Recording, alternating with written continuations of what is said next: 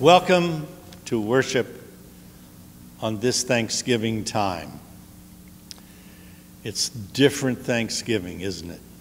Some have even said, we're canceling Thanksgiving. Nonsense. This is a day of national Thanksgiving. The church celebrates harvest and Thanksgiving. It's a national holiday for a nation to give thanks to God. And so we worship. I have not heard anything in newspapers or anything saying Thanksgiving's different, but of encouraging giving thanks to our Creator for all that we have as a nation. That testifies to the kind of culture in which we live. A kind of culture in which you and I, as God's people, God's Christian people, believers in Jesus, have to remind ourselves we never stop giving thanks. And we do it on a special time such as this. And so we worship either this evening or tomorrow morning, whenever you view our Thanksgiving service. We begin with our first hymn, Come, Ye Thankful People, Come.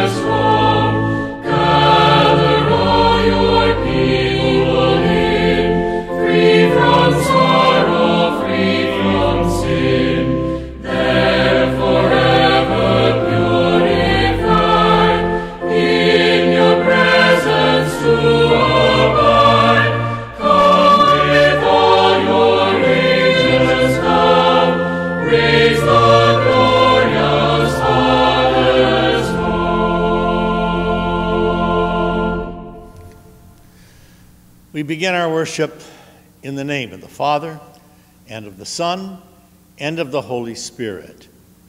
Amen. Our Thanksgiving Litany Prayer. Give thanks to the Lord, for God is good. God's love is everlasting. Come, let us praise God joyfully. Let us come to God with thanksgiving.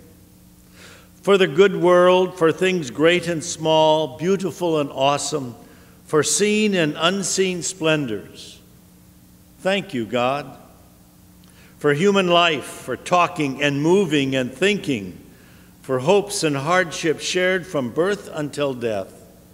Thank you, God, for work to do and strength to work, for the teamwork of labor, for exchanges of humor and encouragement. Thank you, God, for children, their energy and curiosity, their brave play and their startling frankness, their sudden sympathies. Thank you, God, for the young, for their high hopes, for their irreverence toward worn-out values, their search for freedom, their solemn vows.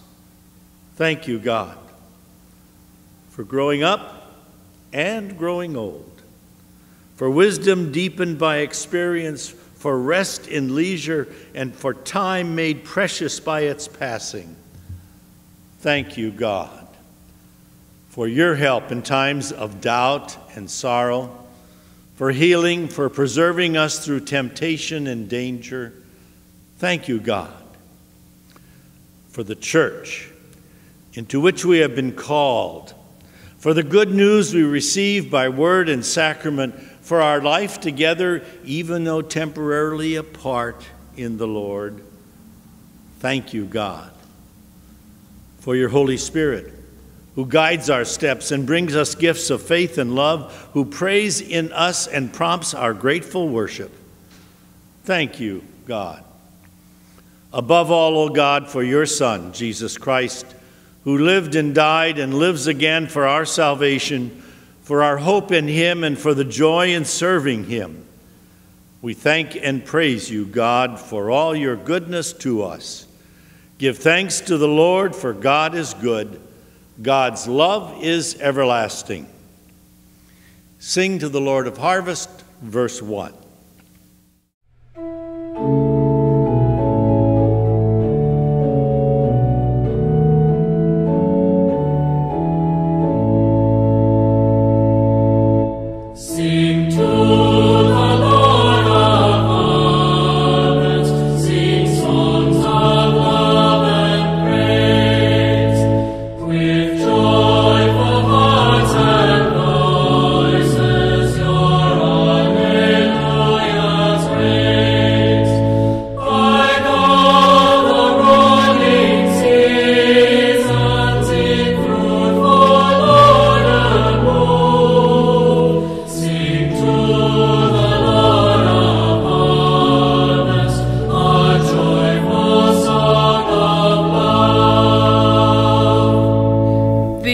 Lesson for Thanksgiving is from Deuteronomy 26, starting with verse 1.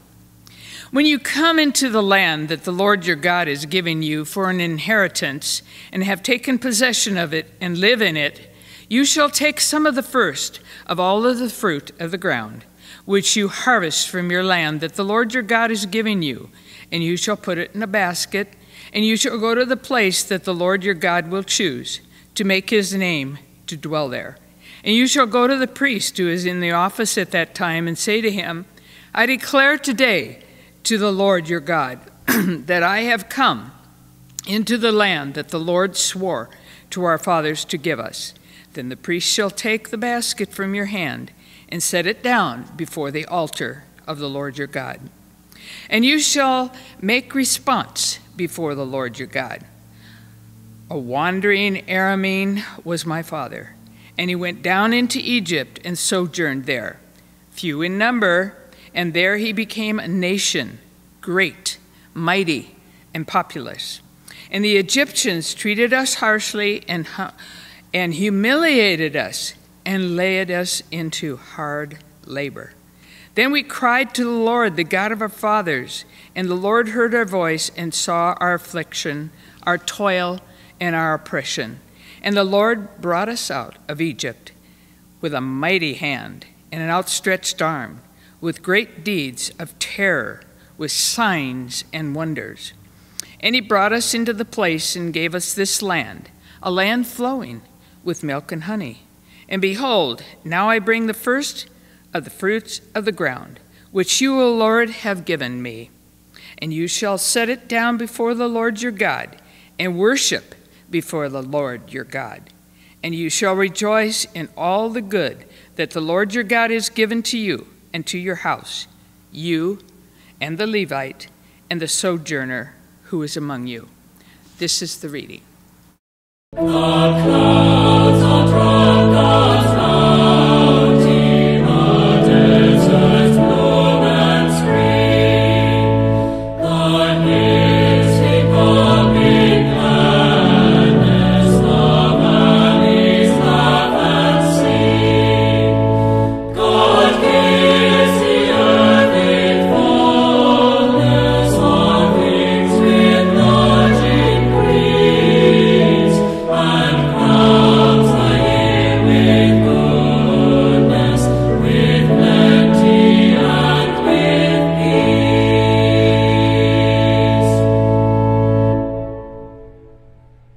The second reading is from the New Testament, from Philippians, chapter 4, beginning with verse 6. Do not be anxious about anything, but in everything, by prayer and supplication with thanksgiving, let your requests be known to God, and the peace of God, which surpasses all understanding, will guard your hearts and your minds in Christ Jesus. Finally, brothers, whatever is true, whatever is honorable, whatever is just, whatever is pure, whatever is lovely, whatever is commendable, if there is any excellence, if there is anything worthy of praise, think about these things. What you have learned and received and heard and seen in me, practice these things, and the God of peace will be with you. I rejoiced in the Lord greatly that now at length you have revived your concern for me. You were indeed concerned for me, but you had no opportunity. Now that I am speaking of being in need, for I have learned in whatever situation I am to be content. I know how to be brought low, and I know how to abound. In any and every circumstance, I have learned the secret of facing plenty and hunger, abundance and need. I can do all things through him who strengthens me. Yet it was kind of you to share my troubles. And you Philippians yourselves know that in the beginning of the gospel, when I left Macedonia, no church entered into partnership with me in giving and receiving, except you only. Even in the Thessalonica, you sent me help for my needs once and again. Not that I seek the gift, but I seek the fruit that increases to your credit. I have received full payment and more. I am well supplied, having received from Epaphroditus the gifts you sent, a fragrant offering, a sacrifice acceptable and pleasing to God. And my God will supply every need of yours according to the riches in glory in Christ Jesus. To our God and Father be glory forever and ever. Amen. Here ends the reading.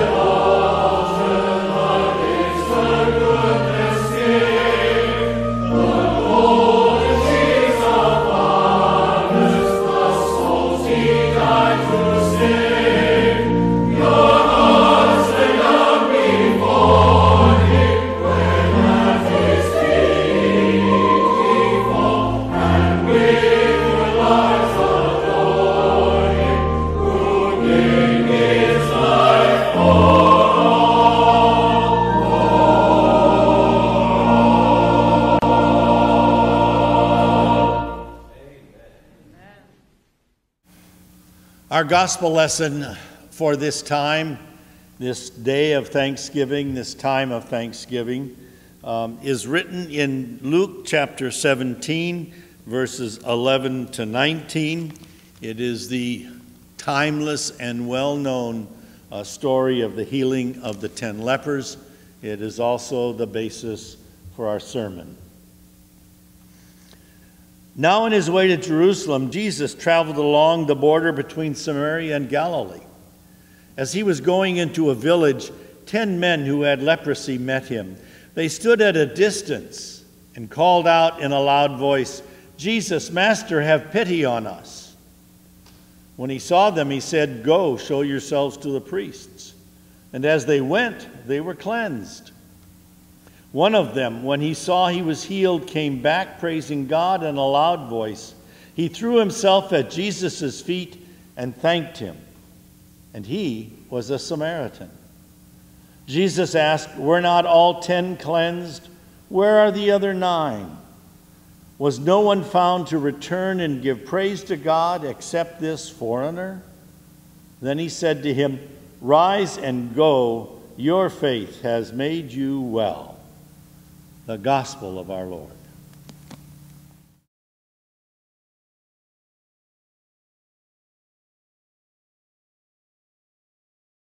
We confess our faith and gratitude in the words of Luther's definition to the first article of the Creed. Let us confess together our faith in the Lord, who provides all things for our good. I believe that God has created me and all that exists, that he has given me and still sustains my body and soul, all my limbs and senses, my reason and all the faculties of my mind, together with food and clothing, house, family, and property, that he provides me daily and abundantly with all the necessities of life, protects me from all danger, and preserves me from all evil. All this he does out of pure, fatherly, and divine goodness and mercy, without any merit or worthiness on my part. For all of this I am bound to thank, praise, serve, and obey him. This is most certainly true. Amen.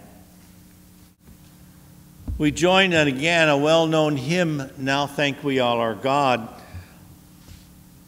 We know it well, and a few notes about that hymn and the background to it. Pay close attention to these words as you sing them and realize the background. Written by Martin Rinkert, a Lutheran pastor in the walled city of Eilenburg, Germany. It was written during the 30 Years' War and also during the time of plague. He was the only pastor in that town during that time. He often conducted funerals for 40 to 50 people in a day, a total of 4,480 in all during that period of time. This hymn was written in 1637, and his wife also died from the plague. But he refused to be defined by his circumstances. He determined to focus on the unchanging character of a merciful God.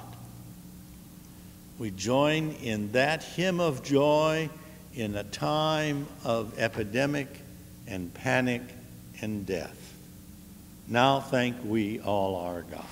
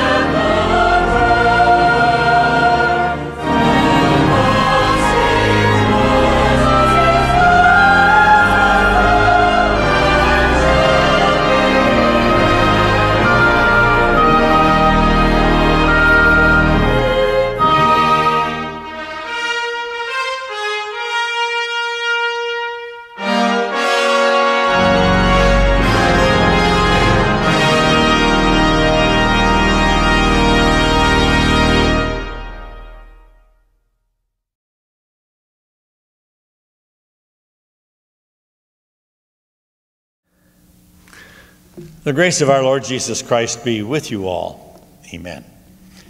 Our text for our sermon this evening is taken from that very, very familiar gospel lesson, and you've probably heard it preached on many, many times over the years at Thanksgiving time and maybe other times, the parable of the 10 lepers and the one who returned to give thanks to God.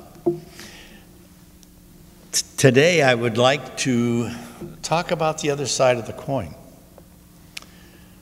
Why didn't the other 9 come back? We'll use our imagination a little bit at this time. Probably very valid reasons. In fact, as we go through them, I'm going to give you 9 reasons, one for each of the 9 who did not return to give thanks. For their reasons, and probably very rational and maybe even touch us. I know they touch me sometime when I read through these and so forth, and as I wrote this sermon. Let's take a journey with them. Number 1, it's great to be normal again. I didn't expect this, though it is his job. That's what he gets paid for. We take for granted sometimes services rendered. We don't thank our teachers or policemen, our pilots, or our engineers, or many other people, because they're just doing their job, and that's what we expect. I knew about this Jesus, but yeah, that's what he does. He heals. I'm not good at making pretty speeches. I'm the quiet, reserved type, and I can't express myself very well, and I find it hard to give a compliment and easy to criticize. It's like the minister in a church in England that was told by parishioners, if we like you, we'll say nothing. If we don't, we'll tell you.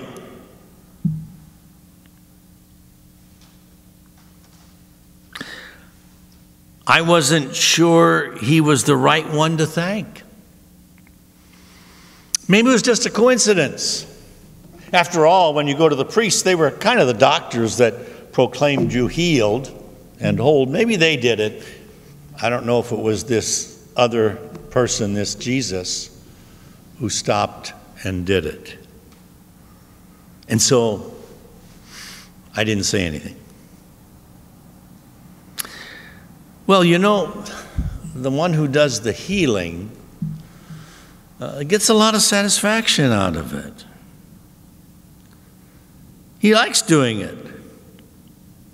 Why should he expect thanks for it? Mother likes puttering around the house, making beds, sewing, cooking, etc. Why do we so very often withhold appreciation from the very people who serve most gladly because we assume that they're getting their satisfaction from it anyway? Number 5, in as great a hurry as ever. You know, I'm a type A. I meant to go back, but with everything going on, I just didn't get around to it. Have you ever seen that little symbol? A friend sent me this once that said, it was a little circle, a piece of paper, and it was called "Around to It." Visiting persons in the hospital who says, I've learned something. I'll be more faithful now. See, this one, number 5, was quite sincere. But he lived so fast, he didn't take time for some things important. Number 6, I was afraid. If I expressed my appreciation, I might have gotten us both into trouble because I wasn't sure about this person with Jesus. And I didn't want to get him in trouble. You see, he wasn't a licensed practitioner. He wasn't a scribe or Pharisee. They didn't approve of him. And so the best idea was to keep quiet. Don't stick your neck out. I'm not ashamed to go to my Lord or to defend his cause, says an old hymn. But sometimes many of us are. If it means going counter to public opinion, recognize the supervisor from our local district who was the only one to vote against a resolution the other night in our county and has gotten all kinds of shame for it. And yet I would stand with her because she went counter to public opinion. You see, sometimes discretion is a better part of valor in days of witch hunting and strong political feeling. Talk about strong political feeling. You know when these words were first written? 50 years ago, 1970. Has the world changed? Has our thankfulness changed? I was afraid too, but I was afraid if I went back and told him it would put me under an obligation to him. He might expect me to do something in return. Never give people the idea that you're obligated to them, and then you're free to go your own way. The more involved you become with one, the more trouble you find, many will say. I would rather be independent and neither indebted or committed to anybody. Jean-Paul Sartre, French philosopher, once said, hell, that's other people. This perhaps is the greatest single malady in our land today, the lack of community or of people committed and indebted to each other. And I would hope that we are feeling this in the time when we are forced by COVID-19 at times not to be together. Discretion is the better part of valor. The greatest test of your humanity, though, is when you become dependent on another person and still regard yourself a whole and happy person created by God, to whom you daily give thanks. Number 8, I didn't want to be healed. Strange as it may seem to you. I didn't want to get back into the rat race. I kind of liked being isolated. What if I didn't want to take up my responsibility for living again? And now I'm forced back into it. Is that an extreme case? Many spiritual invalids prefer to be that. If they were whole, they might be called upon to fight. If they had the abundant life, they might be are called upon to share it. How many, even of us at times, go along in contentment with mediocrity because then we don't have to take tasks and don't want to face. The word coined by a man named Cummings, undead, describes how many and how often we say we don't want to let anyone know us truly because then we'll have to show ourselves. Then, you know, I could teach you maybe to have musical ability if you had some, or this talent, but then you have to use it. Number 9, you say you didn't think? No wonder. Think and thank come from the same root word. It is a good thing to give thanks to the Lord, says the psalmist. We need to think about that, Lord, and when we think about it, we thank him. To think about our blessings is to make ourselves available to the now and this present life. Great praisers are great livers. And so on this Thanksgiving, give thanks to the Lord. Think about it. Ask your Lord again for the thankful heart which thanks him for his great blessings, material as they were and as they are, and the greatest blessing of the joyful life which he has made available to us in Christ Jesus, in any time and in any circumstance. Blessed Thanksgiving. In the name of the Father, and of the Son, and of the Holy Spirit. Amen. And now may that peace of God, which truly passes all understanding, keep our hearts and minds through faith in Christ Jesus. Amen.